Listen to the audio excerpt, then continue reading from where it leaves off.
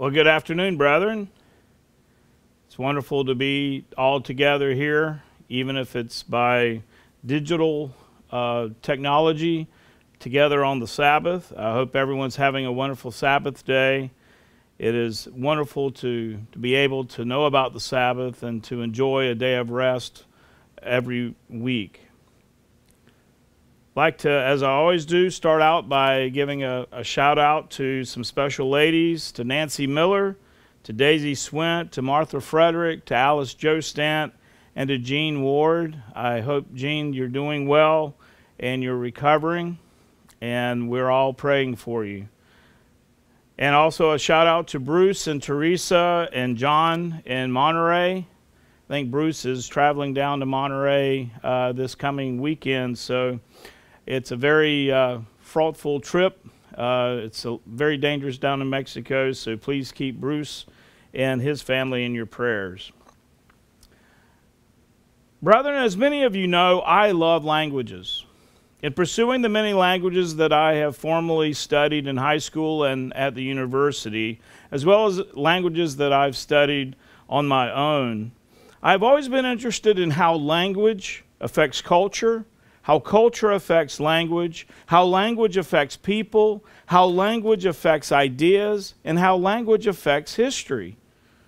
A perfect example of how language affected history was the Tower of Babel. You know, after the flood, all the people spoke one language. And when the people united together to rebel and disobey Jehovah, he confounded their language.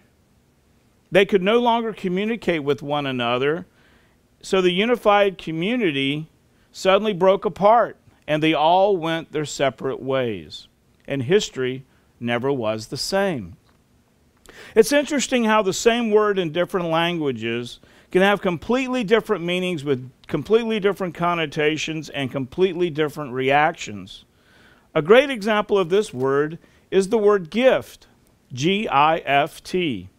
To an English speaker, that word has a pleasant connotation. And when the word gift is heard, the hearer usually has a very positive reaction. A gift is something an English speaker would want and would choose and desire. However, the exact opposite is true to a German. To a German speaker, the word gift has a completely different connotation and reaction, yielding a very negative reaction. The reason is that the word gift in German means poison. In old World War II documentaries, you can see canisters of Giftgas, or poison gas, in Nazi concentration camps. Same word, same spelling, two completely different meanings and reactions based on language. You know, the Bible was written using two main languages, Hebrew and Greek. And whereas the Hebrew language was a language that was constructed and crafted around the worship of Jehovah and has been preserved by the Jews in their worship of him, the Greek language was a pagan language of a pagan people in a pagan culture worshiping pagan gods. The Hebrew culture and concepts of Jehovah were force-fit into the Greek language.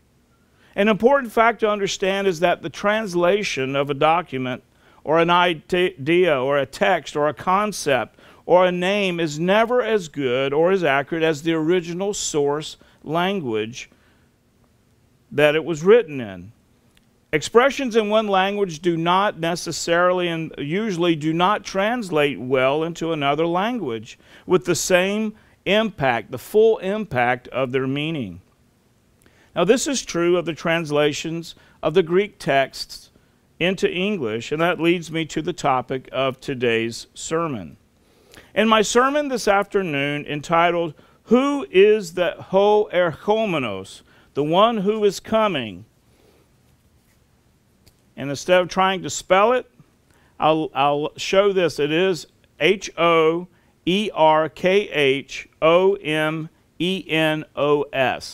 Erkhomenos. And it means the one who is coming. I'd like to explore the subject of the occurrences of ho Erkhomenos, the one who is coming, in the scriptures of the New Testament, and explore the identities of the beings referred to by that title. To begin with, the Greek word Erkhomenos, this is this word right here, Erkhomenos, is the present active participle of the Greek verb erchomai. That's E-R-K-H-O-M-A-I. It's Strong's number 2064, which means to come. It's the verb to come. The present participle in English is widely used in everyday speech. The present participle in English is formed by adding the ing to the main stem of the verb, such as write, writing, drive, driving, talk, talking, watch, watching, work, working, sleep, sleeping. The present participle is used in English most often as the way that English speakers form the present tense. We almost never use the simple present tense in English, which actually infers a repetitive action, such as he goes to the store, which infers that he goes repetitively to the store, like he goes to the store every day or every week.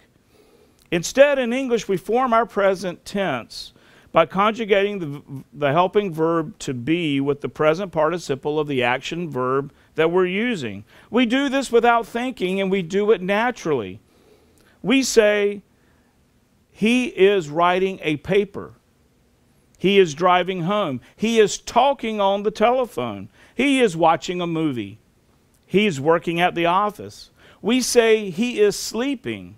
We don't say he sleeps. Greek uses the present participle in many of the same ways that we do in English.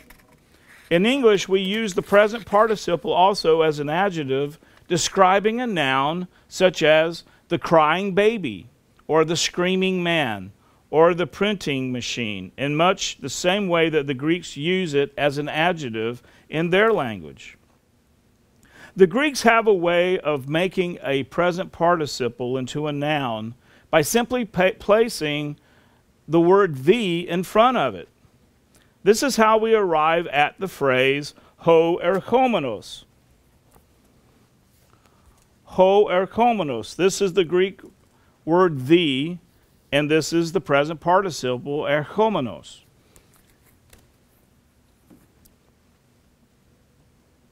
This is how we arrive at the phrase ho Erkhomenos, which literally means the coming one, or the one who is coming. In English, we cannot replicate this simple addition of the word the in front of the present participle and create a new noun. We must add a few extra words in the sentence to accomplish the same grammatical construct here in English. So with the words ho Erkhomenos, we just simply can't say the coming, whereas you can in Greek. Although it makes perfect sense in Greek, it makes no sense in English. We have to add additional words. So ho Erkhomenos in English would not be the coming, but rather the one coming, or the one who is coming. In this construct, Greek is much more efficient than English. The Greek phrase ho Erkhomenos appears 23 times in the New Testament, referring to two beings, which leads to the 2 points of my sermon today. The first point in today's sermon is, point number 1, Jesus is the ho Erkhomenos, the one who is coming. Jesus is the ho Erkhomenos, the one who is coming. Please turn with me to Matthew 3.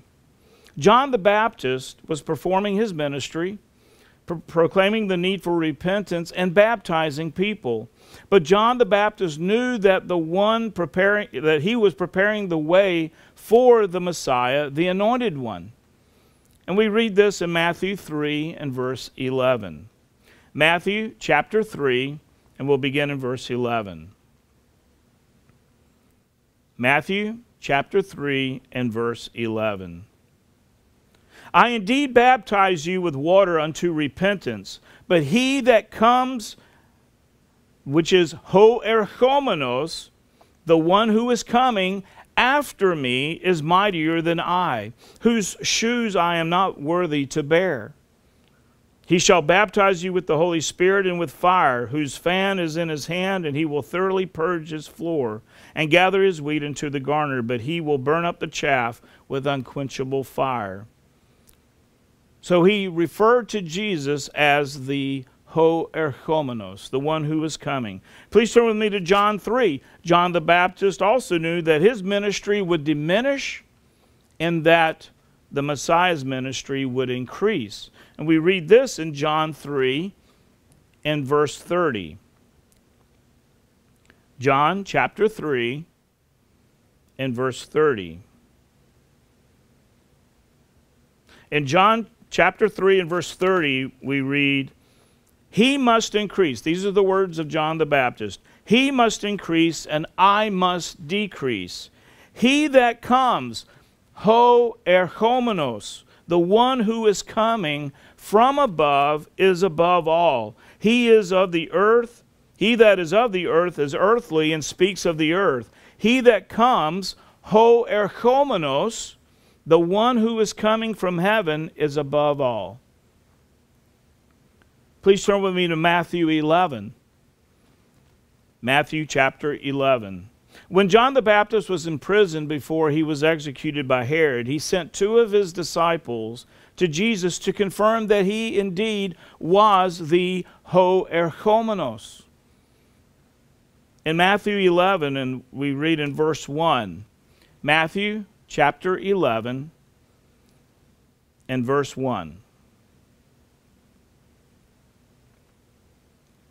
And it came to pass, when Jesus made an end of commanding his 12 disciples, he departed thence to teach and to preach in their cities. Now when John had heard in the prison the works of Christ, he sent 2 of his disciples and said unto him, Are you he that should come, the Erkhomenos, the one who is coming, or do we look for another?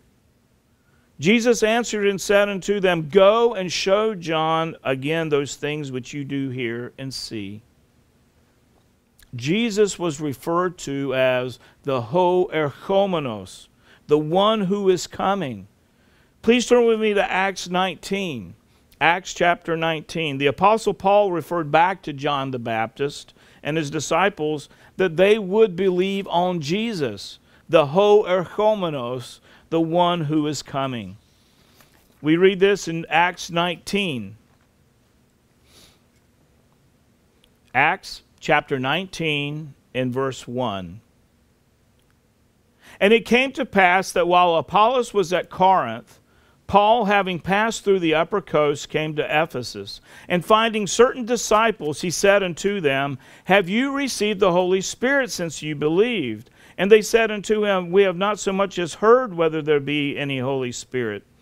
And he said unto them, Unto what then were you baptized? And he said, Unto John's baptism. Then said Paul, John verily baptized with the baptism of repentance, saying unto the people that they should believe on him which should come, the Erkhomenos, the one who is coming after him, that is, on Christ Jesus. And when they heard this, they were baptized in the name of the Lord Jesus. Please turn with me to John 6. After Jesus had performed the miracle of the loaves and the fishes, many were convinced that Jesus was the promised Erkhomenos, the one who is coming. And we read this in John chapter 6.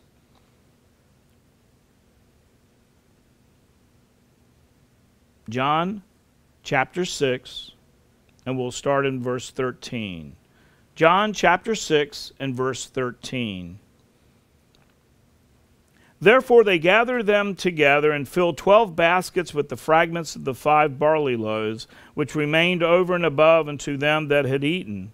Then those men, when they had seen the miracle that Jesus did, said, This is of truth that prophet that should come, the Erkhomenos, the one who is coming into the world. When Jesus therefore perceived that they would come and take him by force to make him a king, he departed again into a mountain, himself alone. So they knew him as the ho Erkhomenos. Please turn with me to John 11. Lazarus had died days before, and Jesus arrived in Bethany and met with the grieving family. And while there, Jesus conversed with Martha to comfort her. And we read this in John 11, and we'll begin in verse 23. John chapter 11 and verse 23. Jesus said unto her, Your brother shall rise again. And Martha said unto him, I know that he shall rise again in the resurrection at the last day. And Jesus said unto her, I am the resurrection and the life. He that believes in me, though he were dead, yet shall he live. And whosoever lives and believes in me shall never die. Do you believe this? And she said unto him, Yea, Lord, I believe that you are the Christ, the Son of God, which should come, the ho Erkhomenos, the one who is coming into the world. Martha believed that Jesus was the Messiah, the Anointed One, the Son of Yehovah. And she believed that he was the ho Erkhomenos, the one coming into the world. Please turn with me to Matthew 21. Matthew chapter 21, and we'll read a well-known account of Jesus' triumphal entry into Jerusalem the week before his death. We read this in Matthew 21, beginning in verse 4. Matthew 21, and we'll begin in verse 4.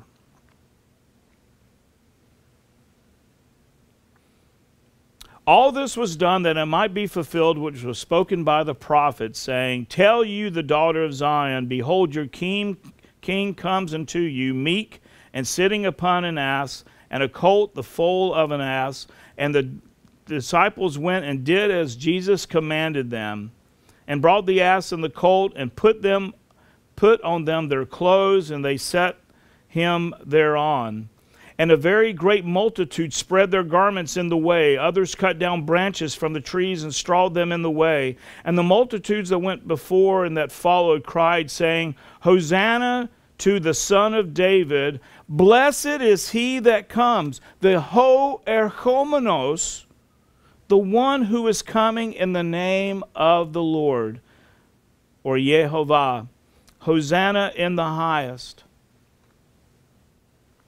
A reading of Matthew 21 and verse 9 in the Greek shows that the Lord is Kurios, K-U-R-I-O-S, K-U-R-I-O-S, without the definite article the. As we have explored in previous sermons, the grand majority of the usages of the occurrence of the Lord in the New Testament, where the Greek word is kurios without the definite article, the in Greek, are references to God the Father. Again, the Hebrew Old Testament was translated into Greek in the Septuagint, and the name of God our Father, Yehovah, was not transliterated into Greek. They instead gave him the title Kurios. So Yehovah was given the title Kurios instead of transliterating his name. But they gave him the title without the definite article the. So Yehovah's name was then lost in subsequent translations. It was not transliterated, so it was given a title, and so his name was lost. And his name is still lost today. But references to Yehovah, God our Father, are found throughout the New Testament through the use of kurios, K-U-R-I-O-S, without the definite article the in Greek. The account of Matthew 21 and verse 9 also appears in Mark 11 and verse 9. That was Mark 11 verse 9, and John 12 and verse 12. John 12 and verse 12, using the exact same Greek words. This exclamation is a repetition of the prophecy in Psalm 118 and verse 26 concerning the coming Messiah. Please turn with me to Psalm 118 and verse 26.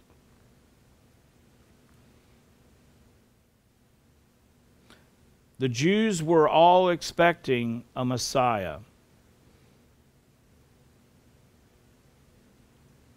This verse was used as one of those prophecies. Psalm 118 and verse 26.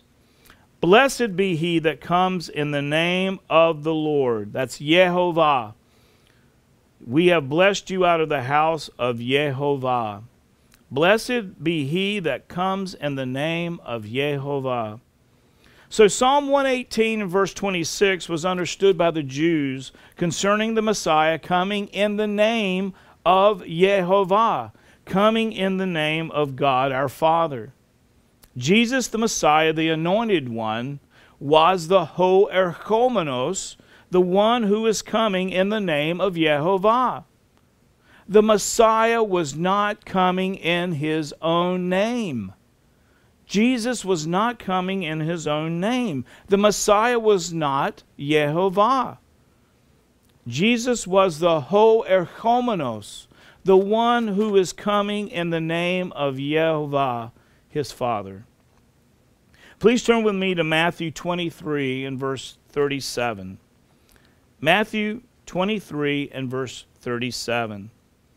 Jesus was saddened at the future destruction of Jerusalem because of continual disobedience to Yehovah, his Father. And that complete and total destruction of the city came within 4 decades of his life on earth. In Matthew 23, beginning in verse 37, Jesus again repeats this prophecy, but with a twist. Matthew 23 and verse 37. O Jerusalem, Jerusalem, you that kill the prophets and stone them which are sent unto you, how often would I have gathered your children together, even as a hen gathers her chickens under her wings, and you would not. Behold, your house is left unto you desolate. For I say unto you, you shall not see me henceforth till you shall say, Blessed is he that comes, the Erkhomenos, in the name of Yehovah. Again, this is a repetition of Psalm 118 and verse 26 with the same words in Greek as in Matthew 21 verse 9. But this time the reference is not to the prophecy of Jesus coming as the Messiah at that time, but Jesus' reference here in Matthew 23 is the future coming yet to be fulfilled. Yet in his future return and coming back to the earth, Jesus Christ is not described as the Erkhomenos, the one who is coming. And the grand majority of the occurrences of his coming in the future, a different Greek word is used. That Greek word is parousia, P-A-R-O-U-S-I-A, parousia. It's Strong's number 3952. P-A-R-O-U-S-I-A. Strong's number 3952, which means an arrival, an advent, a presence, a coming. Some very well-known verses contain this Greek noun parousia, P-A-R-O-U-S-I-A. Please turn with me to 1 Corinthians 15. In the famous resurrection chapter, Paul wrote about Jesus and his arrival. 1 Corinthians 15 and verse 22.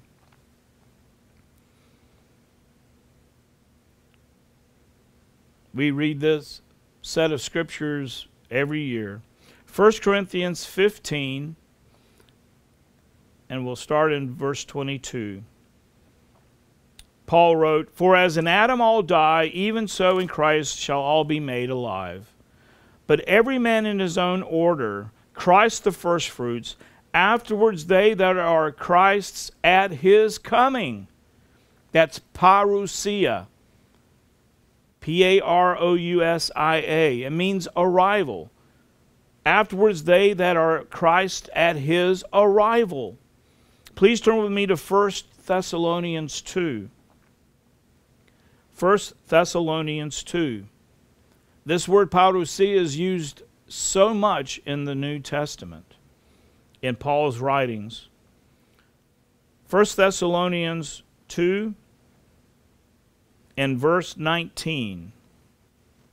1 Thessalonians 2 and verse 19. What is our hope or joy or crown of rejoicing? Are not even you in the presence of our Lord Jesus at his coming, at his parousia, at his arrival? Please turn with me to 1 John 2 and verse 28. 1 John 2 and verse 28.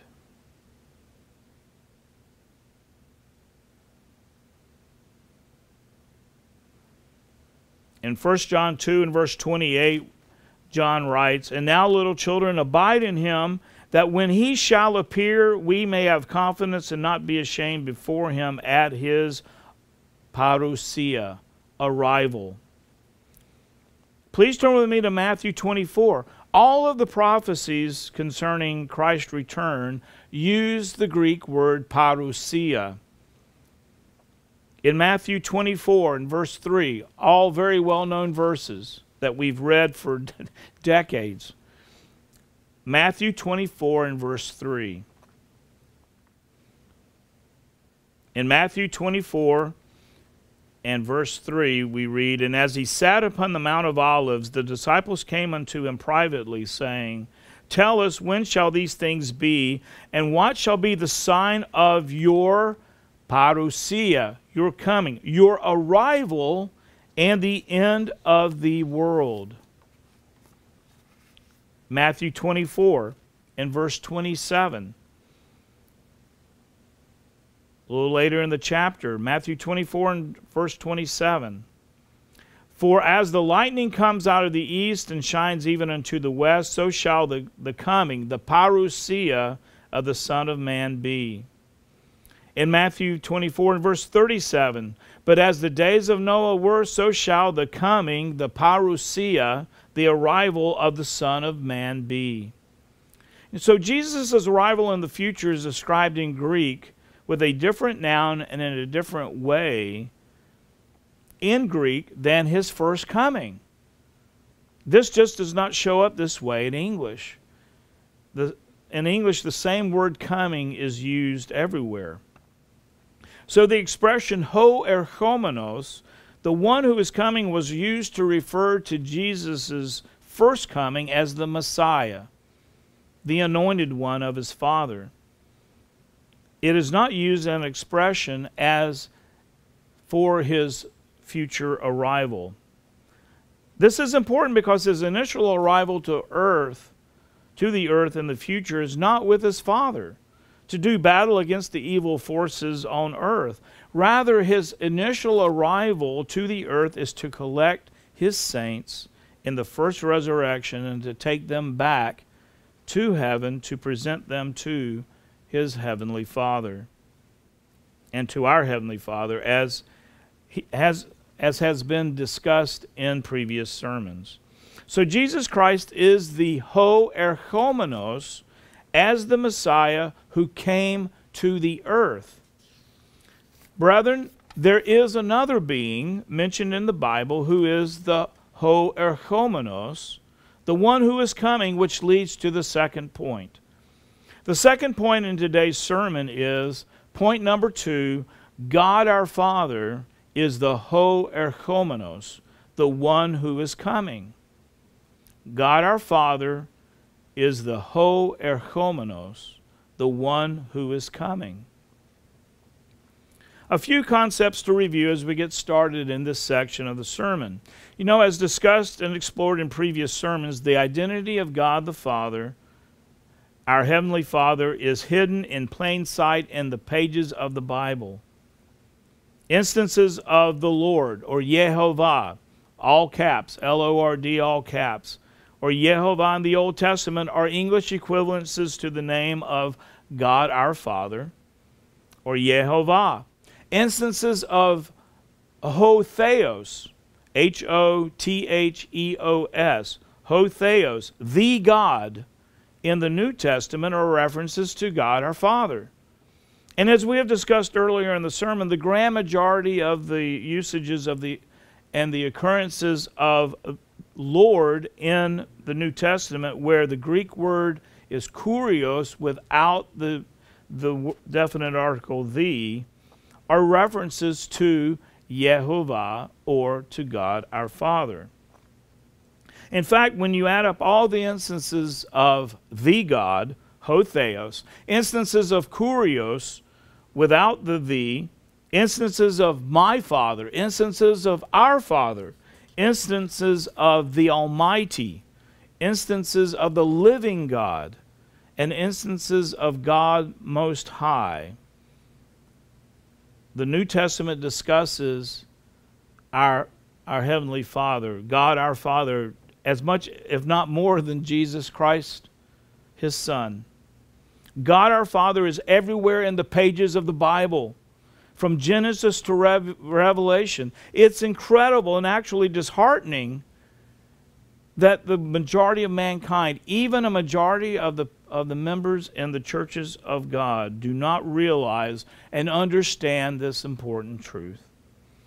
Please turn with me to Exodus 3. Exodus 3, and we'll read a well-known section of Scripture where Moses meets Yehovah for the first time at the burning bush. In Exodus 3 and verse 4, Exodus chapter 3 and verse 4, another very well-known set of Scriptures. Exodus 3 and verse 4. And when the Lord, that's Yehovah, when Yehovah saw that he turned aside to see, God called unto him out of the midst of the bush, and said, Moses, Moses, and he said, Here I am.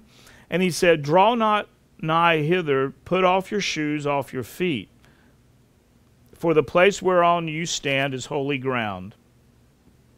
Moreover, he said, I am God of your father, the God of Abraham, the God of Isaac, and the God of Jacob. And Moses hid his face, for he was afraid to look upon God. That is Ha Elohim. The Ha is the word the. It was the God. He was afraid to look upon the God, the mighty one, Yehovah. So now we are witnessing a conversation between Yehovah and Moses. And Yehovah introduces himself to Moses in verse 5 as the God of your father, the God of Abraham, the God of Isaac, and the God of Jacob. In Exodus 3 and verse 13, a little later in the chapter, Exodus 3 and verse 13, we read, And Moses said unto God, Behold, when I come unto the children of Israel, and they say unto them, The God of your fathers has sent me unto you, and they shall say to me, What is his name? What shall I say unto them? And God said unto Moses, I am that I am. And he said, You shall say unto the children of Israel, I am has sent you.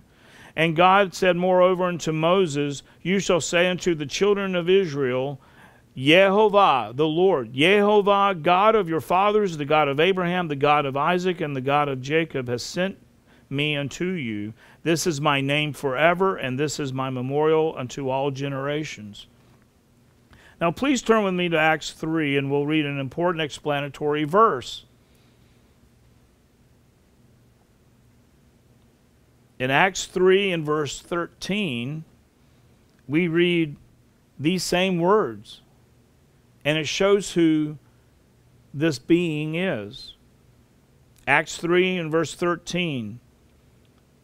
The God of Abraham and of Isaac and of Jacob, the God of our fathers, has glorified his Son Jesus, whom you delivered up and denied him in the presence of Pilate, when he was determined to let him go. So this verse shows that the God of Abraham, the God of Isaac, and the God of Jacob, the God of our fathers, was God our Father, because he glorified his Son Jesus. Please turn with me to Acts 5 and verse 30. Acts 5 and verse 30. Just a couple of pages over. Acts 5 and verse 30. The God of our fathers raised up Jesus, whom you slew and hanged on a tree.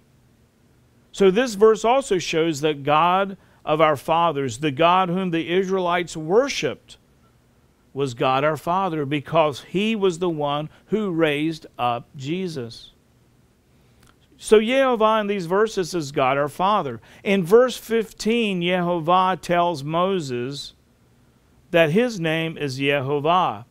And in verse 14, Yehovah tells Moses that He is the I am that I am.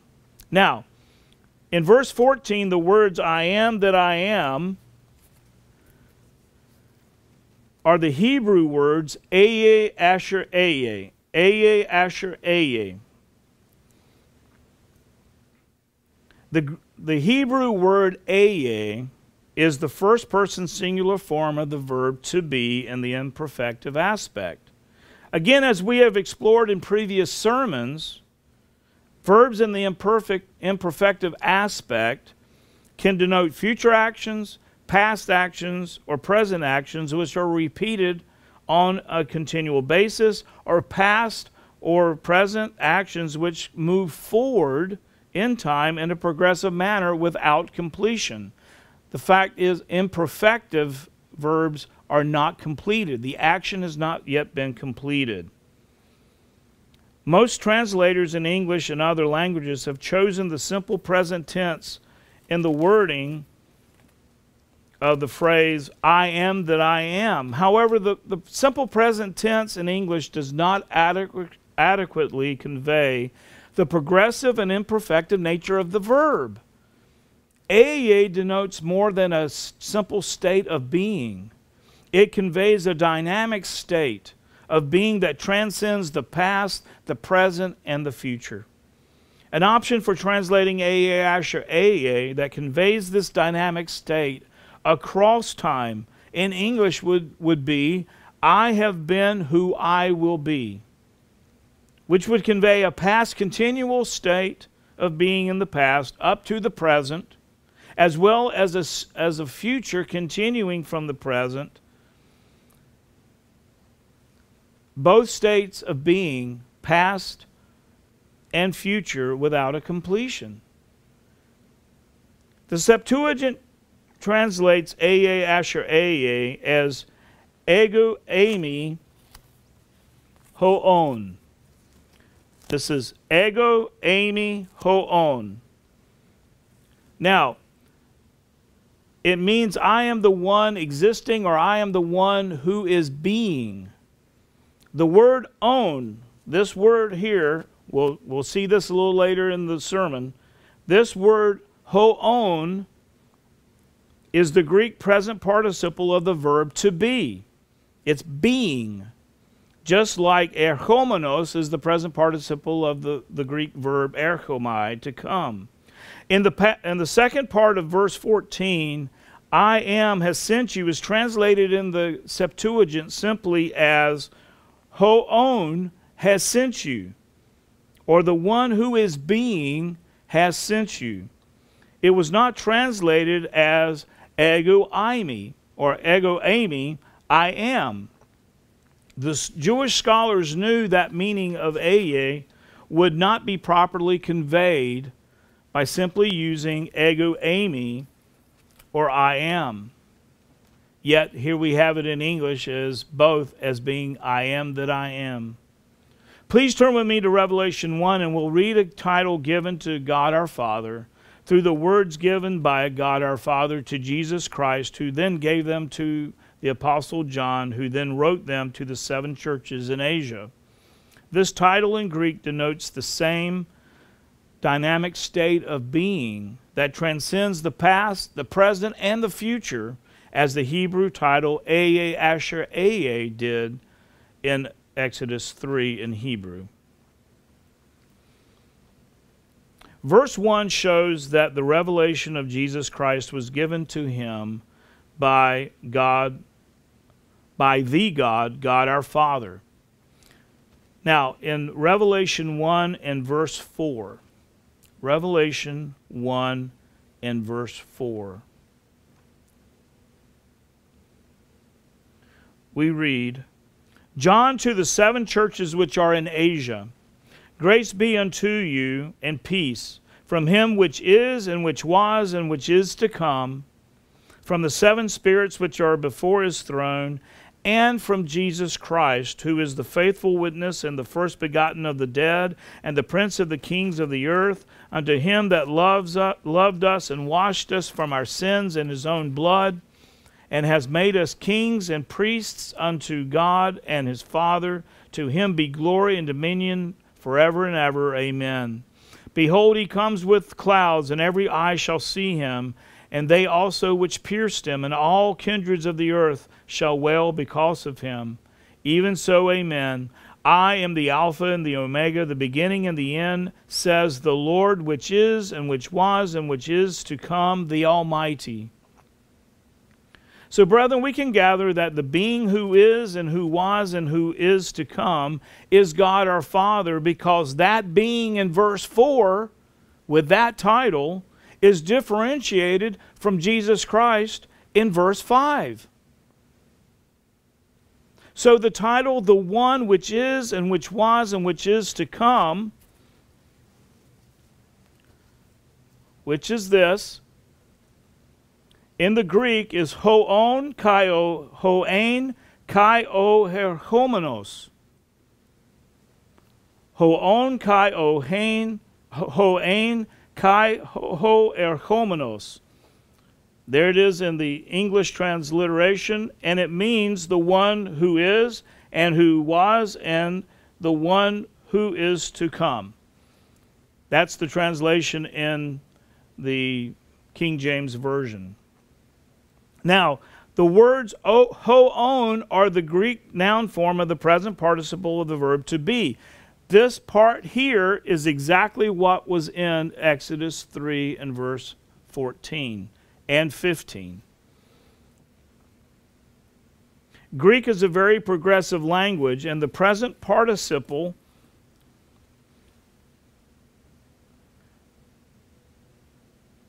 usually denotes a continuing action presently and into the future.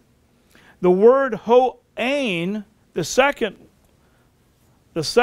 part of the name, hoen, that is the past imperfect form of the verb to be, which denotes a continuing, uncompleted action in the past. So the Greek title, hoon kai hoen, this first part, the first line, denotes the same dynamic past, present, and future existence as does the Hebrew title Eye Asher Eye in Exodus 3. But here in Revelation 1, God our Father is given another title. In addition to hoon kai hoen, that additional title is Erkhomenos, the one who is coming. Please turn me to Revelation 4, where we will read another occurrence of this full title. Revelation 4 and verse 1. Revelation chapter 4 and verse 1. After this I looked, and behold, a door was opened in heaven, and the first voice which I heard was as it were a trumpet talking with me, and said, Come up hither, and I will show you things which must be hereafter. And immediately I was in the Spirit, and behold, a throne was set in heaven, and one sat on the throne. Now who has his throne in heaven? It's God our Father. And in verse 8, and the 4 beasts had each of them 6 wings about them, and they were full of eyes within, and they rest not day and night, saying, Holy, holy, holy, Lord God Almighty, which was, what, and is to come. Hoen kai hoon kai ho Erkhomenos. And when those beasts give glory and honor and thanks to him that sat on the throne, who lived forever and ever, The 24 elders fall down before him that sat on the throne and worship him that lives forever and ever, and cast their crowns before the throne, saying, You are worthy, O Lord, to receive glory and honor and power, for you have created all things. For your pleasure they are and were created. Now, in verse 8, Lord God Almighty in Greek is Kurios, meaning Yehovah, Ho Theos, the God, meaning Yehovah, Ho Pantokrator, which is the Greek word for the Almighty. They're just Greek equivalents to Yehovah, Ha-Elohim, El Shaddai, words that we all know. Except these are all references to Yehovah, to God our Father, the God, the Almighty, and Kurios being Yehovah. Please turn with me to Revelation 11, and we will read another account of this title given to God our Father. Revelation 11 and verse 15. And the seventh angel sounded, and there were great voices in heaven saying, The kingdoms of this world are become the kingdoms of our Lord and of his Christ, and he shall reign forever and ever. So our Lord and Christ are two different beings. The kingdoms of our Lord and of his Christ, and he shall reign forever and ever. And the 24 elders which sat before God, Ho Theos, the God, God our Father, on their seats fell upon their faces and worshipped God, Ho Theos, the God, God our Father, saying, We give you thanks, O Lord God Almighty, which art and were and are to come. That's again, Ho-on, Kai Ho-ain, Kai Ho Erkhomenos. Because you have taken to you your great power and have reigned. The title given to God our Father these 4 times in Revelation shows that the being who was the Eye Asher Eye of Exodus 3, the being who is Yehovah, God of our fathers, the God of Abraham, Isaac, and Jacob, the being who is the El Shaddai, the being who is God Most High, is indeed coming. Please turn with me to Hebrews 10, and we'll read another section of Scripture showing that God our Father is coming to the earth. Hebrews chapter 10.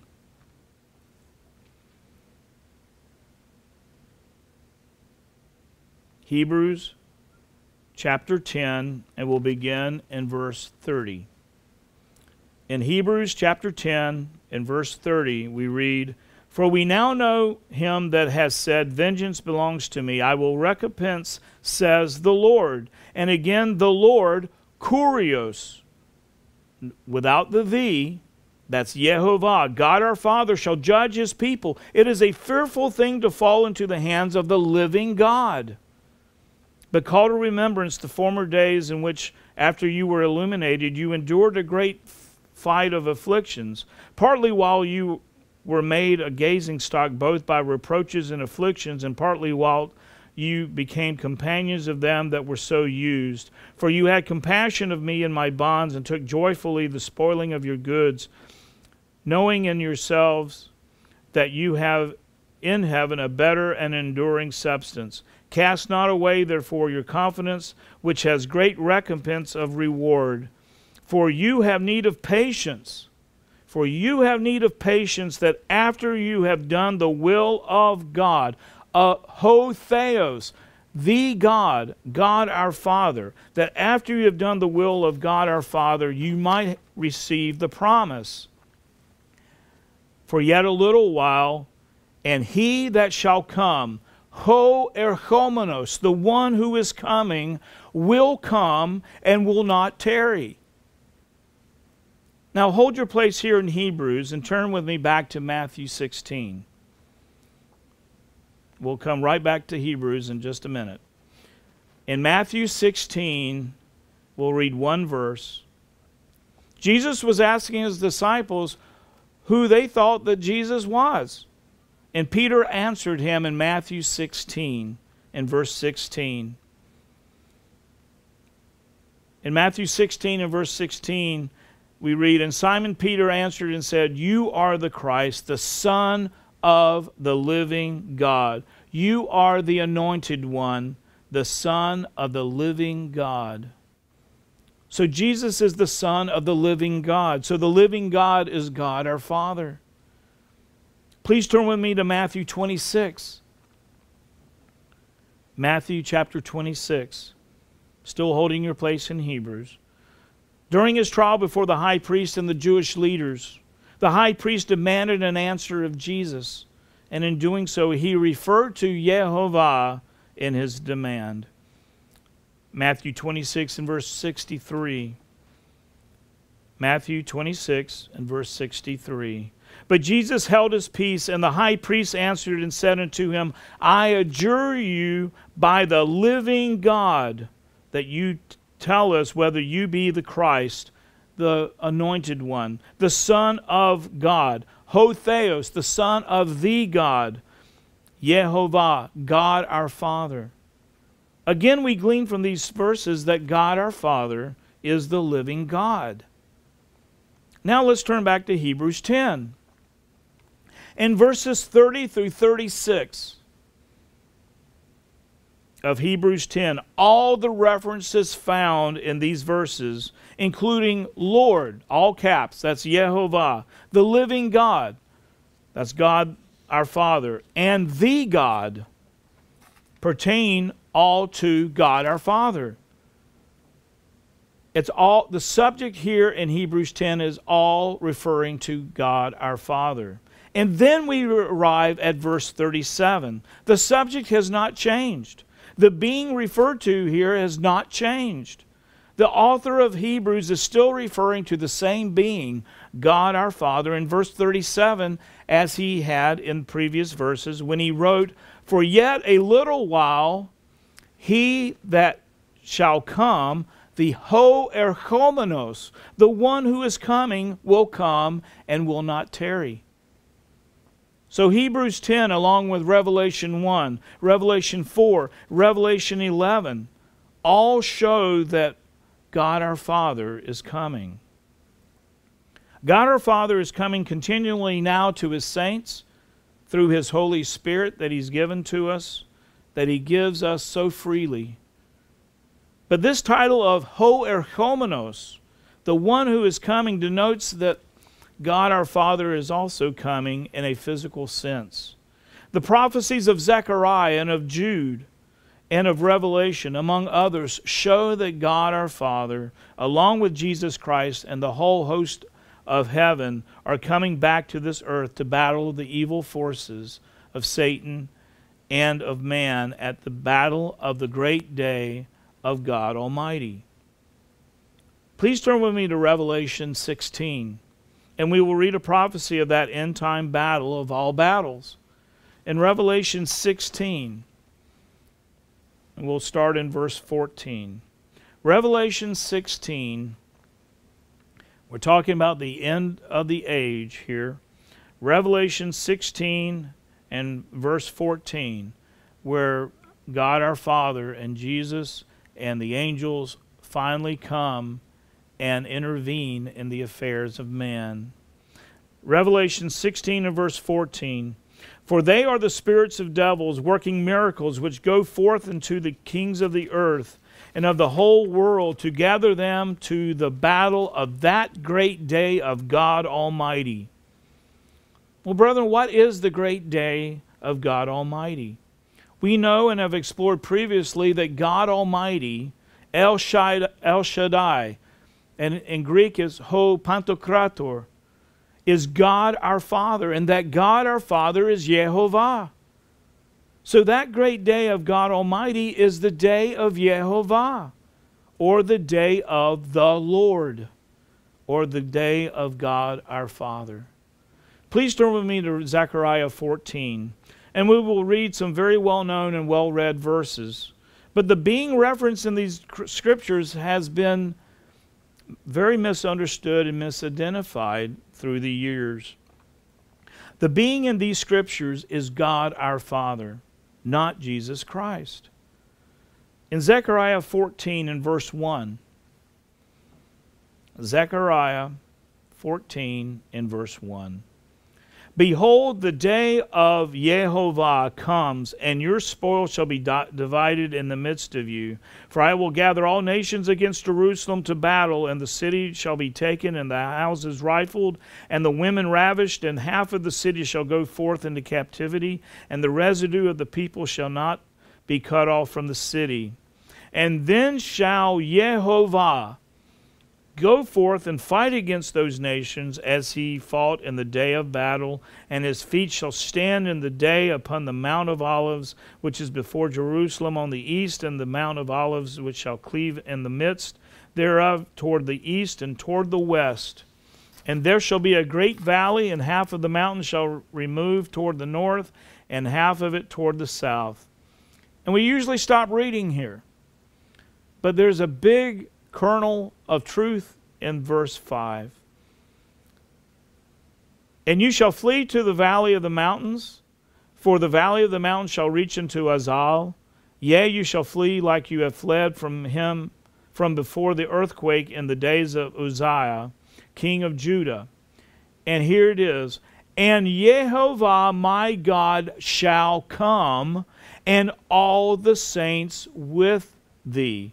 In many places it's with him. So Yehovah, God our Father, is coming to the earth to do battle against the armies of evil on the day of Yehovah. And he is coming with his saints. Please turn with me back to the book of Jude, and we will read another well-known verse where the being in the verse has been historically misunderstood.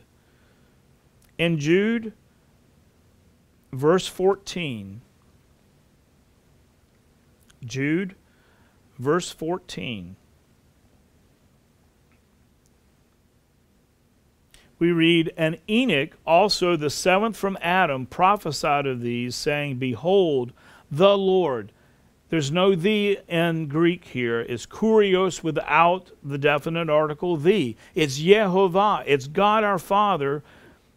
Behold, God our Father comes with 10,000s of his saints. Brethren, the verb to come in the Greek is the same verb erchomai, to come, from which we obtain the present participle ho erkhomenos. Also in verse 14, the verb to come is in the aorist or simple past tense.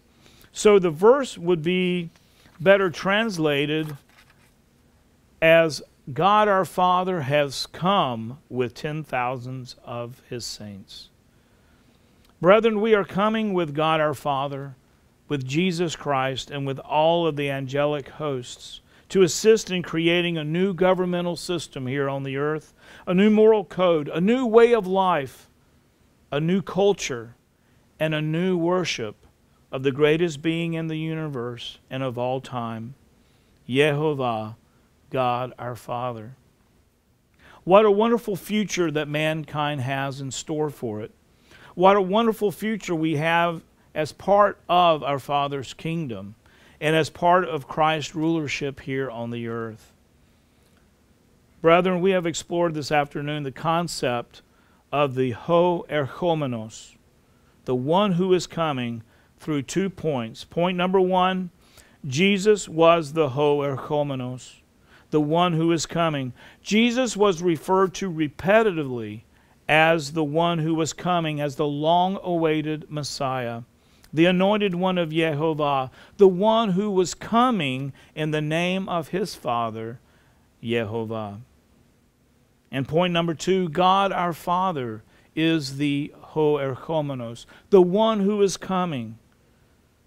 God our Father is given the title of the ho erkhomenos, the one who is coming, in Revelation, as a marker and revealer that he indeed is coming in power and in glory with Jesus Christ, with his saints, and with his angelic armies to battle the satanic forces of evil at the end of this age. Brethren, it is so exciting that our Heavenly Father has opened our eyes and is continuing to open our eyes more and more to the truth about Him.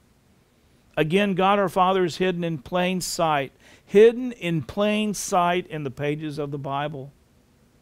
It is truly an honor and a great privilege to understand more and more of the deep things of our Heavenly Father, to know more and more about Him and His identity in the pages of the Bible, and to grow closer and closer and closer to Him, and developing a deeper and deeper relationship with Him. What an awesome opportunity, what a high honor and privilege it is. So, brethren, let's be busy studying His Word, speaking His Word, living His Word, and obeying His Word so that our Heavenly Father will use us mightily in His kingdom to help all of mankind.